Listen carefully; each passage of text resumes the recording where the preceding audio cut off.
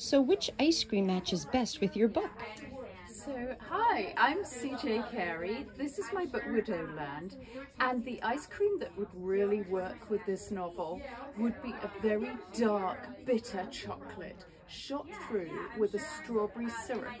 The reason being that it's a dystopia and an alternative history set in 1953 around the coronation of Queen Wallis and King Edward. And it's pretty dark, but the strawberry syrup is a love story that runs through the middle and really brings hope and redemption to the characters at the end of the book. So enjoy your ice cream and enjoy Widowland.